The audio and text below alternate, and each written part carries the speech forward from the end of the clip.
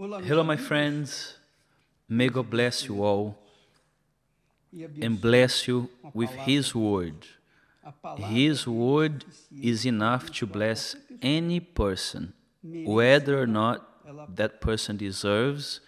They can be blessed just because of the Word. And why is that? Well, let me tell you something. The Word of God is not like the Word of man. Even though people consider the Word of man more than the Word of God, but still, the Word of God is not like the Word of man. Men fail. Men say many silly things. All of us. All of us fail with our words. But the Word of God does not fail. It is perfect. It goes straight to the point. It meets any person's need, whether good or evil. The Word of God goes to those who are thirsty for what is righteous, because the Word is perfect, it's righteous. So one of the things that you need to know concerning faith is that when the person believes, when they believe in the Word of God, and I say believe, not just to acknowledge that God exists, because many people know God exists, but they don't believe in Him.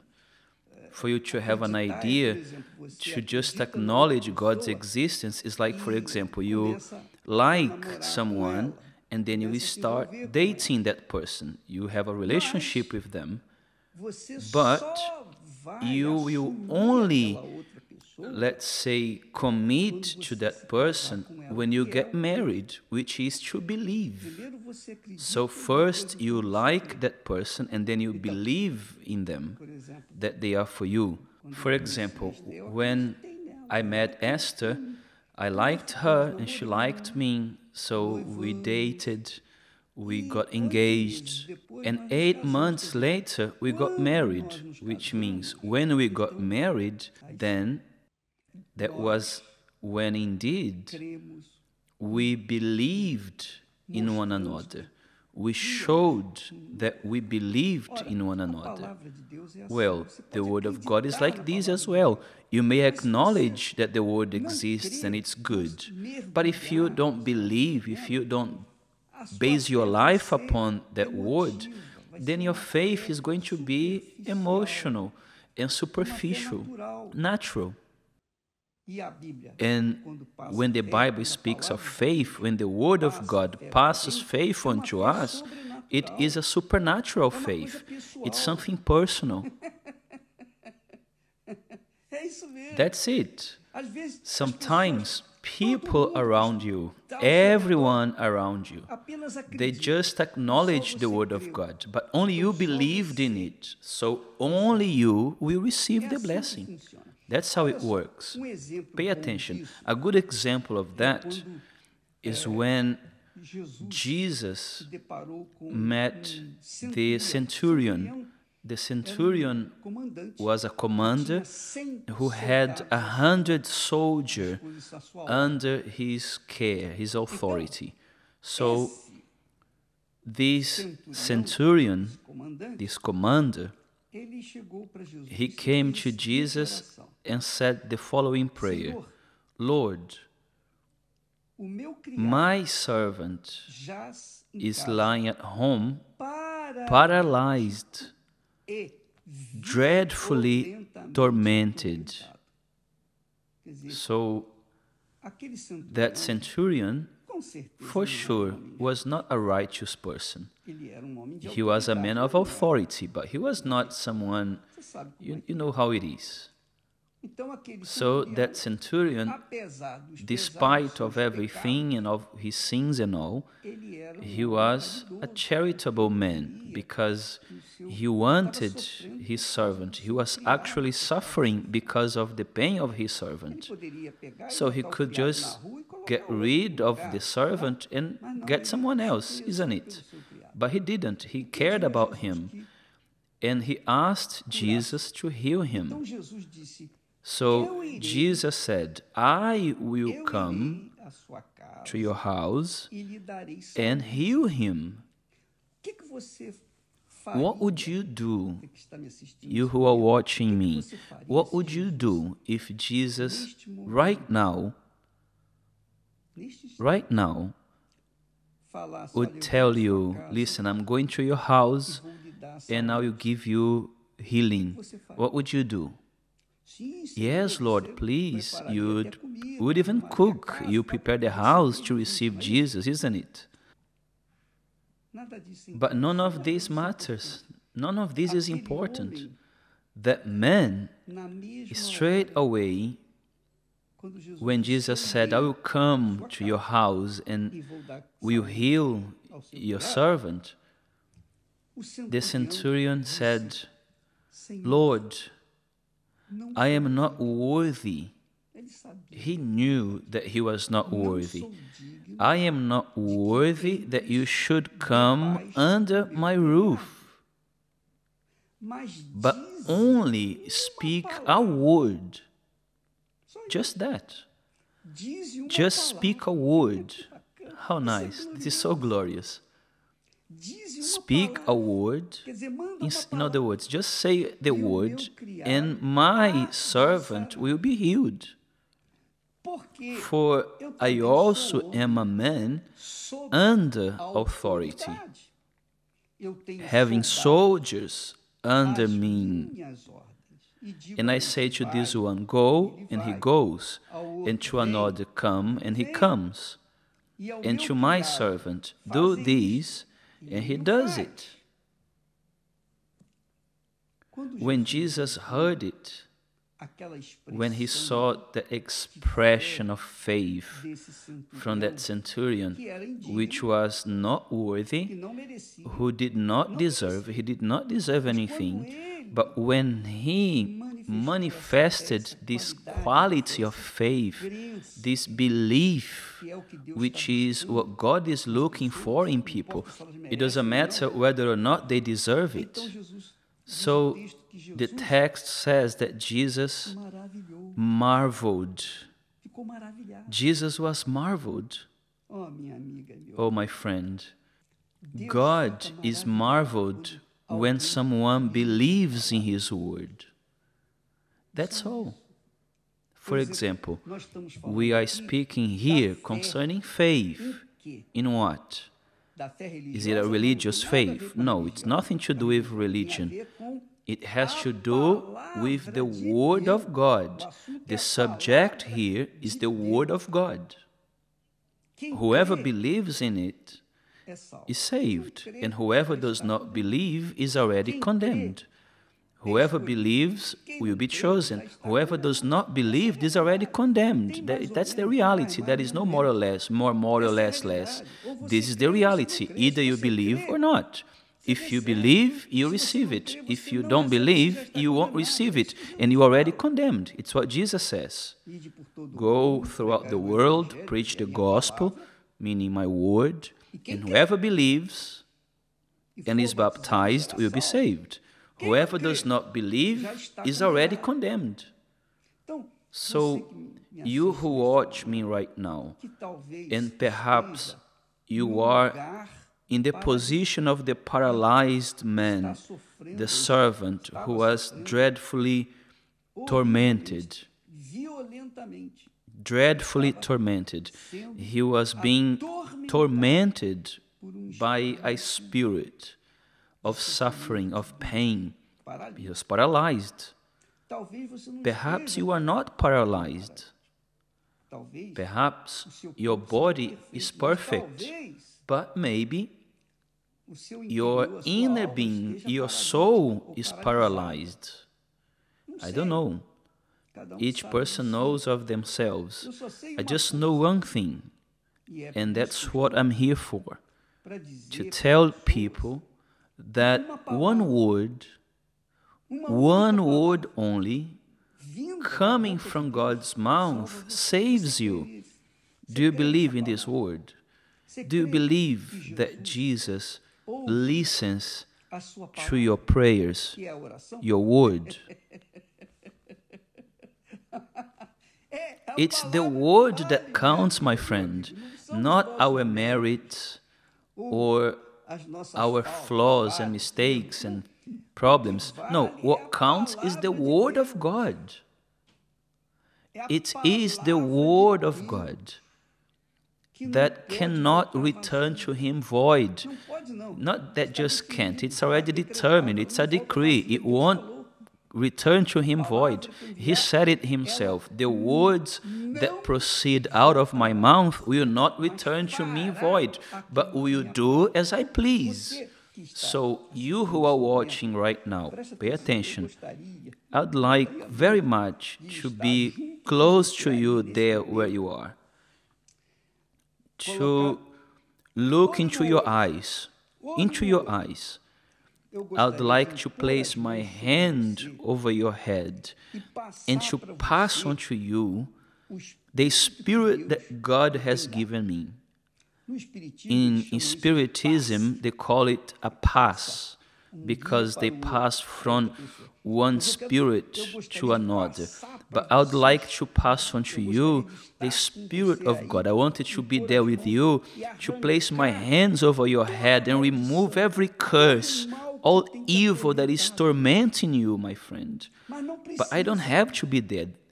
It's not necessary for me to be there, because the Word is of God. The Word is of God. Whoever believes in the Word of God receives. You can receive it there right now. You will receive it right now. Because whilst I'm speaking to you, for sure the Holy Spirit is already acting in you. You who are chosen. You who are chosen.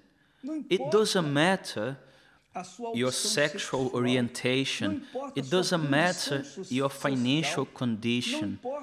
It doesn't matter how wise you are, how much knowledge you have, your life. None of these matters. Your sins, just as the sins of this centurion, his sins were not able to prevent the action of the Holy Spirit in his life, which is the Word of God, the Holy Spirit. Spirit is thought, is word. It's the mind of God. So when the person is convinced by the Holy Spirit, the divine Holy Spirit, as the Catholics used to say, when a person is touched by the Holy Spirit, then their life changes. Their life is transformed. You receive healing, but above all things, you receive as well your salvation. And this is what really matters, because it's pointless for you to be healed in your physical body, resolve your physical problems, and not be healed in your soul, because your soul is which is suffering. It's your soul that needs healing. If you resolve the problem on the outside, but you don't resolve it on the inside, you are going to continue to suffer. Unfortunately, that's the reality. But the Word of God comes to use your intellect and then conduct your soul, which is your heart, towards a new life. God changes your heart. He transforms your heart. He gives you a new spirit, a new heart. Right there, right now. Do you believe in this? Do you believe it? The centurion believed in the word of Jesus. He believed in the word of Jesus in such a way that he said, Lord, you don't even need to come to my house, because I'm not worthy that you come under my roof, but just give one word, just that. And Jesus is sending, the Spirit of our Lord Jesus is sending this word to you right now, in this moment. Do you believe? Look, I'm so certain of this. I have such an assurance, such a conviction that He is speaking to you right now, that I'm sure that right now you are already free. Free from this evil in your life. Free from these thoughts that are harmful. This spirit that is evil and unclean that is telling you in your thoughts, oh, there is no solution for you anymore, just end your life already.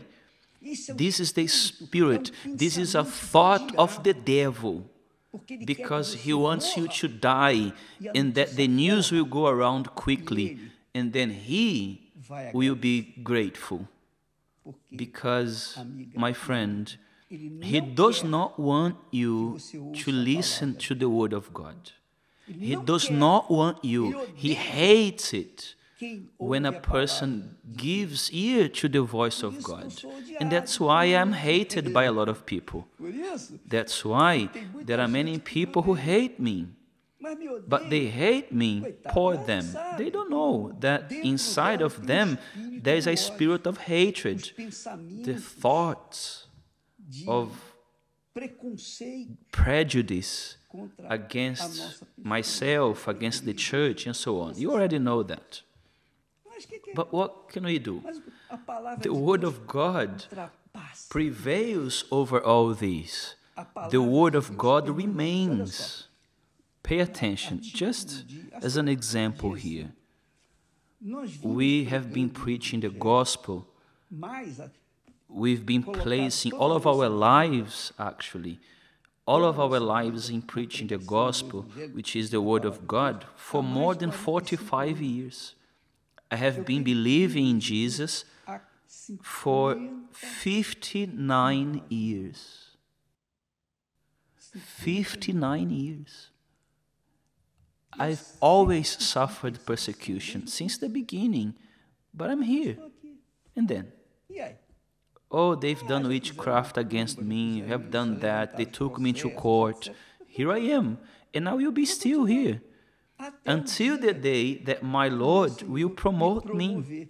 When He promotes me into His kingdom, thank God, then I will leave this place, abandon this physical body, and I will be together with my Lord. But as long as I'm here, I will preach the word, and whoever believes in it will obviously be blessed, will be healed, will be delivered. But above all, my desire is to heal people's soul. It's not to resolve people's problems. If you want to resolve your problems, all of them, receive the Holy Spirit.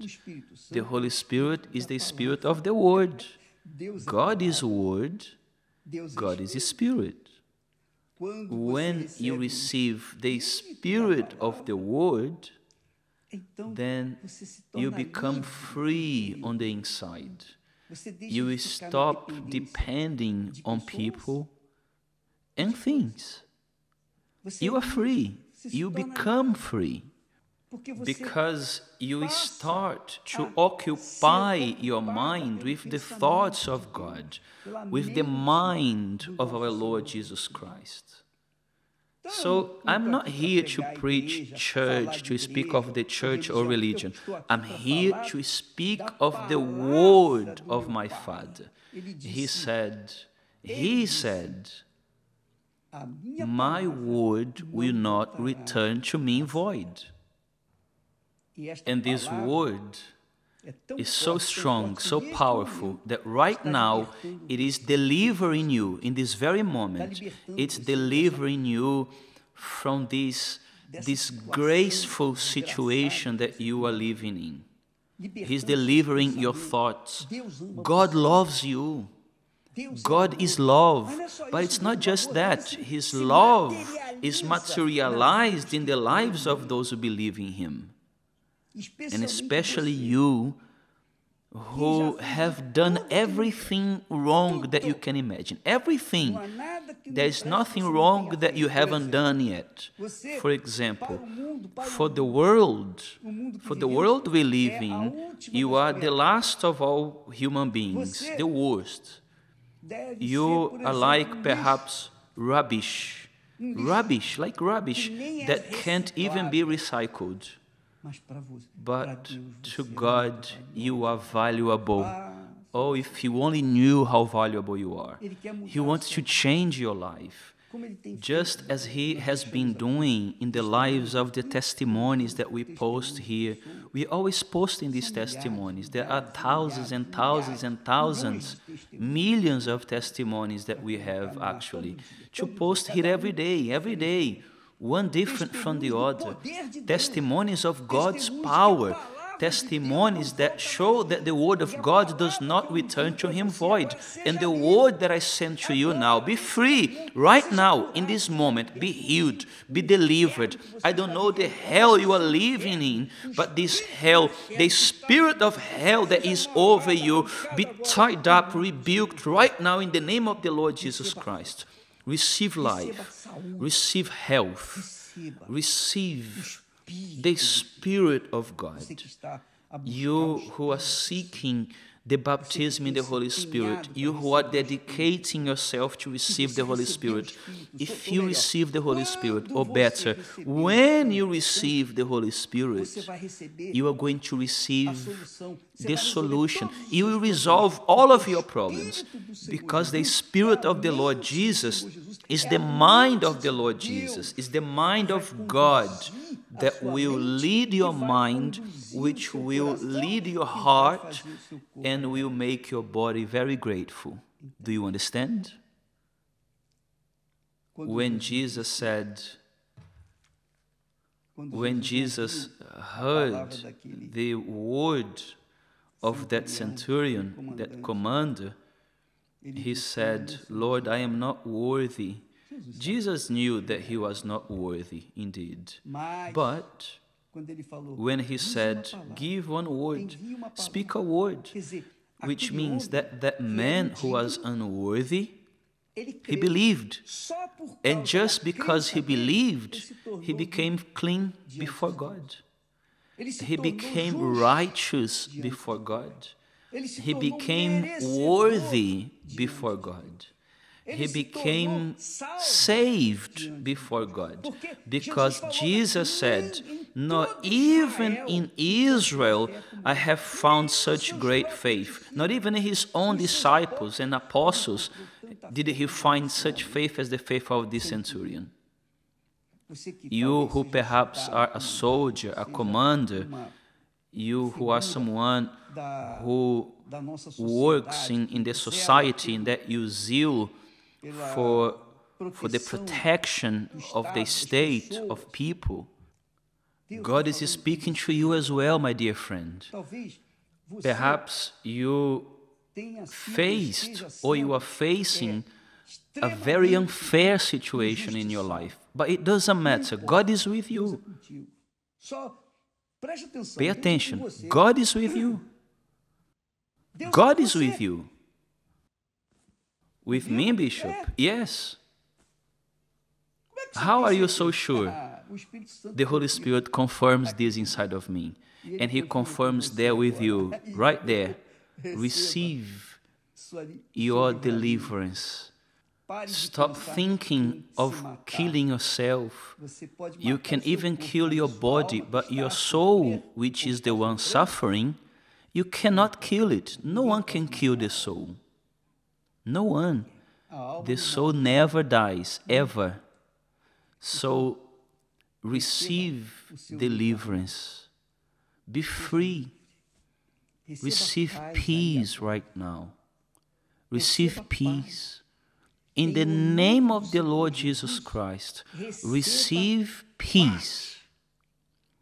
And with peace comes a state of joy, of tranquility, of security, of tranquility in your soul, despite of the problems around you. God is not going to perform magic, but He gives you peace so that you then can know how to make the right decisions in your life. Be free from this demonic voice. I say this in the name of the Lord Jesus. Be free from the curse of the negative thoughts. Absorb there now what God is giving you right now. Be free there where you are. In the name of the Lord Jesus. The word is of God in the name of the Son of God. Because the word is the Spirit of God live to those who believe. Do you believe, my friend? So I'll do the following. Let's do the following. If by any chance you believe, then place your hand over your device there now. And we are going to unite our faith here. And in the name of the Lord Jesus, receive right there what God has given me. The spirit of deliverance, the spirit of life, of good health, the Spirit of God. I place my head here on this video as if I was gluing my head to yours and passing on to you of what is in me to you right now. If you believe, then do that. Unite your phone, put your phone on your forehead, put your forehead on mine, and be free in the name of the Lord Jesus Christ. My Father, confirm your word here right now and show this person that your word is the same. Just as they were sent, and these words healed the servant of the centurion who was dreadfully tormented and paralyzed, may this word, my Lord, this Spirit will penetrate the body of this person, each cell from the top of this person's head to the sole of their feet, and deliver them from this hell they are in. Let them be free, literally free, from the top of their head to the sole of their feet. In the name of the Lord Jesus Christ, our Savior. Amen. And thank God. That's it. Thank God. May God bless you all. And tomorrow, which, by the way, is Palm Sunday, isn't it? Then go to a universal church tomorrow, or go to your church, or anywhere, but go, not anywhere, but a place of faith to receive the Holy Spirit here in the Temple of Solomon in the morning at 7 a.m. and 9:30 a.m. and at 6 p.m. And the following Sunday, I will be at 6 p.m. with you in the Temple of Solomon. May God bless you all in the name of the Lord Jesus. Amen.